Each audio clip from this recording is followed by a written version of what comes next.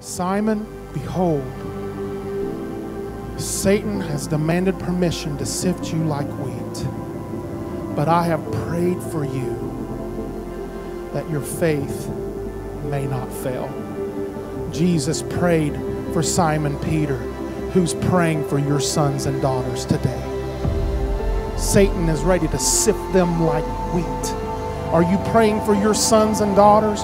Who's praying for your wife? Who's praying for your husband? Who's praying for your pastor today?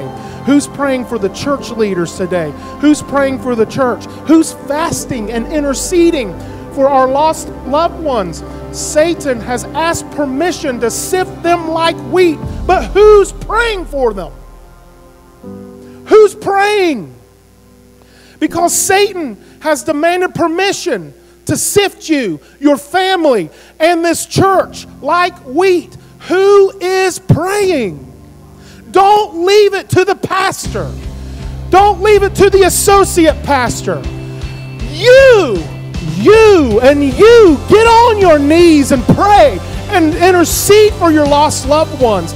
Intercede for those. Intercede for them, because Satan has asked permission to sift them like wheat. What are you doing about it? Oh, I'm too busy watching Netflix. I'm too busy scrolling on Facebook and arguing stupid arguments. Who's praying?